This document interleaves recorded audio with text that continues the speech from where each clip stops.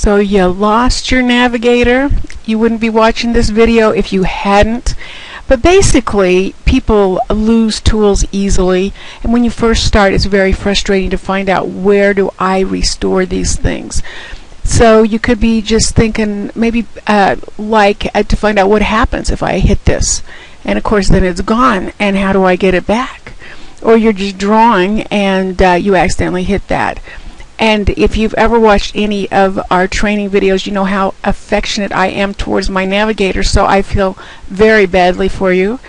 But to restore a lost Navigator, you go to the Windows window, you go to Palette, and select Navigator, and it's back. So it's not a big serious thing, but if you don't know where to go, that makes it difficult. I'm going to go ahead and get rid of this. If you didn't know what that was, that is an info box. That happens quite a bit too.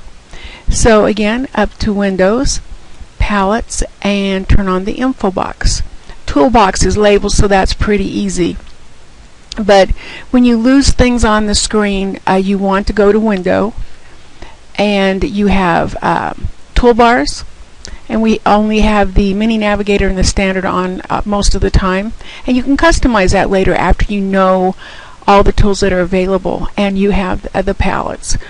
And so there's a lot of things that you might enjoy turning on as you learn more, especially, for instance, if you're doing a project and you have a lot of favorite wall styles. That would be one that you might want to have up.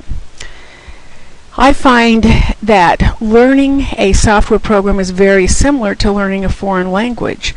After teaching for well over 25 years at a community college, I found that people that interpret a language in their head don't do as well as people that think in English. So in other words, like if I was German and I wanted to say what's up in English, I would think wie geht's, and then I would interpret that to what's up.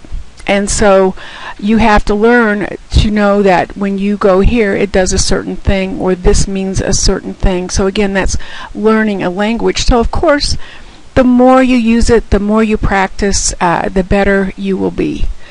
This is Stephanie Kwame from the CAD Academy. Auf Wiedersehen.